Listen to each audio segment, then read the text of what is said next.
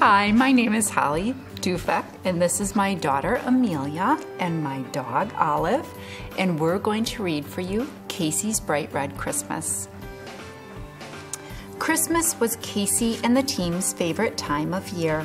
Every Christmas Eve, they spent the day decorating the farm, baking cookies, and getting ready for their celebration. But one year, Christmas nearly didn't happen at all. "Good morning, Tillis," Casey greeted her friend as she finished breakfast. "What's the weather forecast for today?" "It's going to be a great Christmas Eve, bright and sunny," Tillis answered.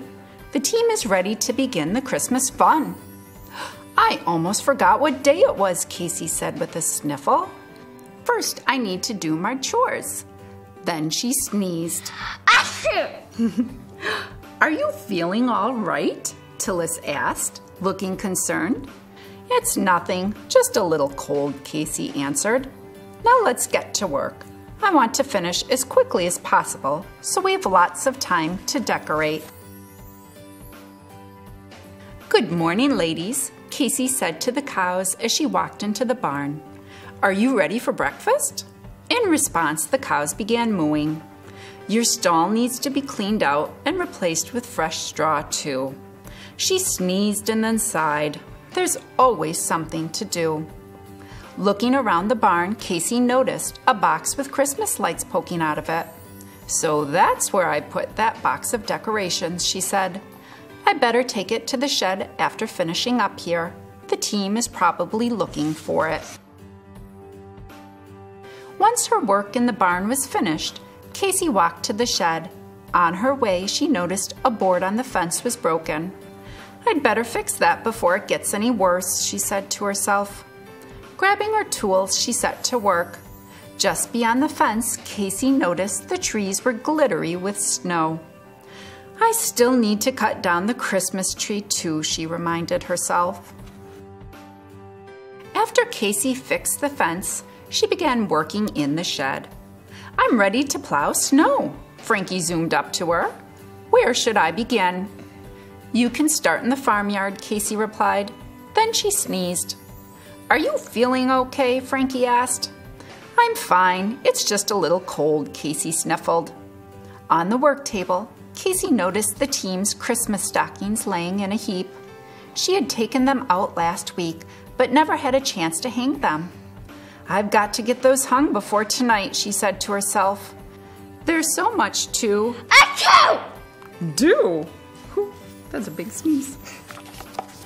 Thinking about her chores, Casey listed the jobs she needed to finish.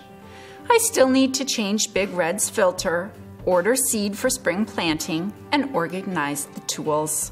She turned to see Frankie plow nearby. "I hope there's enough time to get ready for Christmas too," she said quietly, thinking about all of the things she'd rather be doing with her team. Inside her kitchen, Casey warmed up some soup for lunch. "You've been working so hard lately," Tillis said when he saw his tired friend. "Now that your chores are finished, why don't you take a nap?"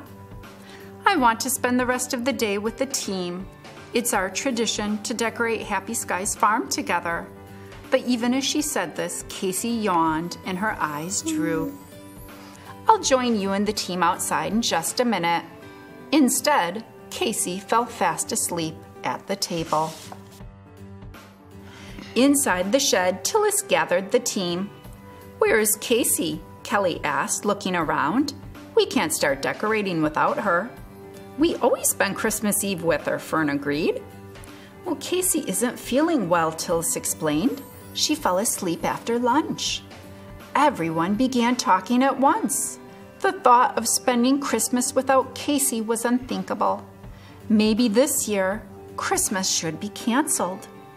"But wait a minute," Tillis called out. "Casey takes care of us throughout the year. It's time for us to take care of her." "Yes," Big Red said with a smile. "Let's give Casey a Christmas surprise she'll never forget." The team cheered in agreement. Then they went to work. Fern and Frankie began decorating the shed with lights. Frankie, I need your help, Fern called. In a second, Fern. I just need to hit Cody with these snowballs, Frankie answered. Big Red and Sammy found the perfect Christmas tree. Follow me, Sammy. My bright red nose will lead us home, Big Red said. Maybe your GPS should lead us home instead, Sammy replied. Cody, Kelly, and Peter decorated the Christmas tree. The tree could use more ornaments over here, Kelly said. Everything looks better with glitter, Peter sang. Tillis, Tammy, and Evan tried their best to make Christmas cookies.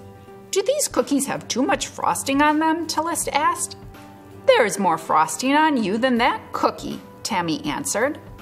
Meanwhile, Evan continued to place exactly one sprinkle on every cookie. Inside the shed, Bailey wrapped hay bales for the cows. Dudes, these bales are wrapped nice and tight, he exclaimed. Here come more, Frankie added. Casey woke with a start. Oh no, I can't believe I fell asleep. Outside the window, Casey saw twinkling lights. She could hear Christmas carols and laughter too. What's going on, she wondered. She quickly rushed outside to find out. Surprise! Everyone shouted as Casey entered the shed. Casey looked at each member of her team as tears welled up in her eyes. Everything is beautiful, she said. Thank you for the best Christmas gift I could ever imagine. The rest of the evening, Casey, Tillis, and the team sang Christmas carols while they drank hot cocoa and ate cookies. Evan made sure each cocoa had exactly one marshmallow. Merry Christmas. Merry Christmas.